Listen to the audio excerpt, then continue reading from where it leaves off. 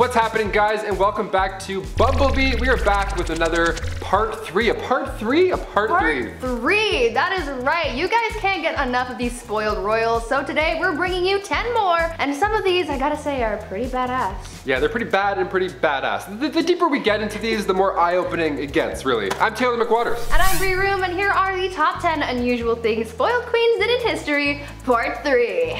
At number 10, blinded by ambition. I don't know about you, but I think my favorite part of these queens lists is learning about all the wild and crazy things that queens did to keep or acquire power back in the days of old. Like, these gals were absolutely ruthless, and they weren't afraid to absolutely body anyone who stood in their way. We've heard about queens taking out enemy tribes, their husbands, and even their own family members. This all sounds like a round of Call of Duty when you're the last one on your team and you're just murking everyone in sight trying to save your own skin. Let's talk about a queen, or rather empress, who was so desperate for power that she ended up killing her own son. Irene of Athens was an empress from the Byzantine Empire who ruled from 797 to 802 CE. She started her reign as co-ruler alongside her son Emperor Constantine IV. Though it started as a good old family business, you know, saving people, hunting things. Not really. Things went south as they normally did back then. Irene wanted all the power to herself, and so she sought out to eliminate her competition, her own son. Irene lured her son into the very room that he was born in and gouged his eyes out. Like, ma'am, this is not ice cream. You can't just scoop eyeballs out and make a sundae out of them. Thank you. That's not how that works. Constantine ended up dying as a result of his injuries, and since his own heir had passed away earlier that year, the transition of power ended up going to Irene, who became emperor. Yes, emperor, not empress, because she was the sole ruler, making her the first woman to do so. Number 9. Topless duels. Yeah, you heard me. Hungarian Princess Pauline von Metternich was married to Prince Clemens, but she was born in 1836 and she had to marry her uncle when she was 20 years old. So, surprise, surprise, she was unhappy. Who knew? Weird, right? Since the marriage began, her husband was involved in numerous affairs. He liked going after actresses or singers, anyone glamorous or hot or cool. He barely paid any attention to her. That is until, you know, she started to have fun, live a life maybe. Yeah, once she got over this gross prince, she had a great time. She drank, she smoked, she partied, she defied convention, but most notably, her duel in the summer of 1892. She challenged another royal, a countess of the matter, to a duel in nothing but a corset. Now, to this day, it's not yet determined who exactly won this duel, this corset poke off, but a princess dueling in the dark after some drinks, that should be a musical, not Frozen. Get out of here. At number 8, no side bays. A bad relationship can really mess you up. Anyone who's been through a bad breakup can tell you that. Not as many people carry that pain with them as much as Catherine de Medici did back in the day. Her didn't even begin to describe how she felt, and she really embodied the pain that she was feeling after having her heart broken. She basically turned into the type of person that was like, if I'm not happy, no one else is gonna be happy either.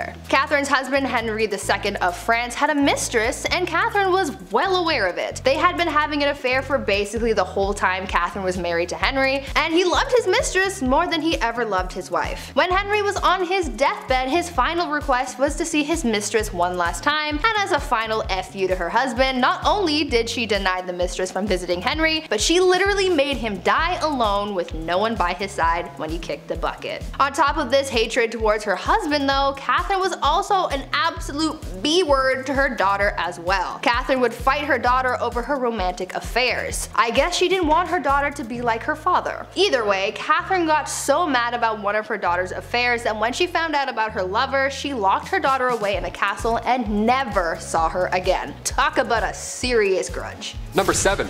2 for 1. When you're deemed the most beautiful woman in all the realm of England and the most loving, well, odds are you're going to need 2 husbands. All that love to give, it only makes sense. Joan of Kent was named as such, and at the age 12, so gross, she was married for the first time. She fell in love with a knight named Thomas Holland. Yeah, she dated Tom Holland, the knight Spider-Man guy. That's great. He was 26 and she was 12, still gross, but they got married in secret. She knew her parents wouldn't be on board. He was broke, and yeah, he was also 26, so for obvious reasons it had to be a little hush-hush. Even in royal standard, that's a bit odd. After the wedding, Thomas had to go off to war, and he wasn't gone for too long before, well, she remarried. The son of the Earl of Salisbury slid into her DMs, and Joan thought Tom Holland's Spider-Knight was dead. Well, Thomas returned, like he did in Endgame, but they were legal issues now. Ultimately, Joan and Thomas got together and had 4 children, but after Thomas did die, Joan became the first ever Princess of Wales. So if you love someone, just, marry them. Even if the other person's still just over there, just marry them both, see what happens. At number 6, apple of his eye. I feel like this queen I'm about to tell you about needs to have her own movie made about her or something, because the things she did for power were almost unbelievable. I would say that I would want to be her when I grow up, but she's kind of responsible for the deaths of a lot of people,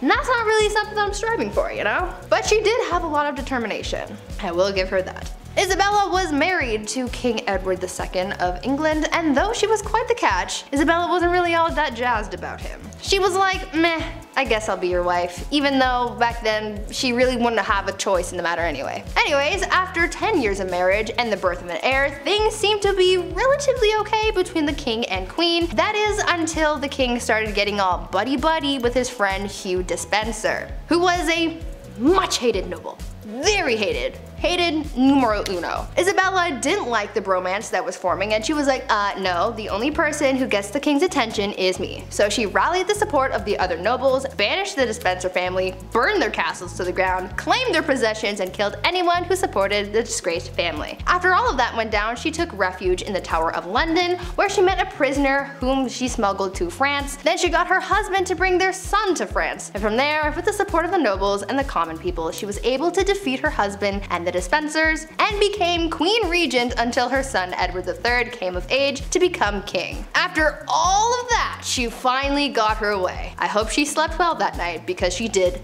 the most. Number 5. Rebel Princess. Princess Leia wasn't the only rebel, okay? Princess Margaret partied with rock stars during the 60s. The Queen's younger sister was known as the Rebel Princess. She was seen for years and years as this, well, bad. She passed away in 2002, but even to this day we're trying to piece together her love life. Pablo Picasso actually wanted to marry her at one point. How fun is that? Also, side note, I didn't realize how recent Pablo Picasso died. That was alarming to find out. Guess my whole life's a lie. Her wedding was the first to be aired on TV. That's quite a big deal. The first televised royal wedding took place on May 6, 1960. In 1968, just 8 years after, word had spread that the princess had an affair at a nightclub with pianist Robin Douglas Home, who only a year and a half later took his own life. Adds a lot of mystery there. Then come 1973, the paparazzi got photos of her with a landscape gardener on her private island. One of the more unusual facts surrounding Princess Margaret was that she was cremated, believe it or not. She had chosen to break tradition so that her ashes could be shared in the same tomb as her father. How sweet is that? These acts are unusual when it comes to royalty, but Margaret also supported more than 80 charity organizations. But even then, media still focused on her love life. Classic. Keep it up. At number 4, Warrior Queen. Let's talk about Queen Rani Lakshmi Bai and how she became known as India's Joan of Arc. Rani was a fighter her whole life. She was raised to be a warrior and was taught how to fight. She even shared her skills with other women, teaching them the same fighting skills at a young age. She was married off to a much older man, and she had a child, but she lost them both pretty early on. In need of an heir, she adopted a son and served as Queen Regent, but soon a growing conflict started, causing a lot of tension between the British East Indian Company and her people. The young queen, at just 22 years old, wanted to drive British forces out of her land, and so she organized a revolt that turned bloody very quickly. She ordered the execution of literally every British person in the region. So Bobby from down the street, dead. Mary from around the block, goner. Freddie and Harriet, the kids of that guy that you know who bought shoes off your brother, bye bye. Gone. Rani killed every man, woman, and child in the area, but it still wasn't enough to win against the British. The queen died on the battlefield, and the British ended up winning the battle, and the kingdom fell to the enemy forces. This queen was one of the bravest and most determined women in history, and she's still remembered as a hero. Number 3. Chilonis. The reason we look at princesses like Margaret and say she was a rebel is because most of the time these marriages are chosen. Well, rather, women are forced to marry some gross fat dudes. And while he's cheating and eating lobster, the wife has to have his kids and be dutiful. So for the Spartan princess from the 3rd century, she too was forced to marry Cleonymus, this older, horrible man. He was so horrible that he wasn't even allowed to have his father's throne. That's how bad he was. He was in the family and still they're like, No. So Chilonis thought, this guy sucks, the system sucks, I'm gonna go talk to the much more pleasant Architatus, son of King Ares I. Around 272 BC, both these guys, both her lovers, went to war with each other.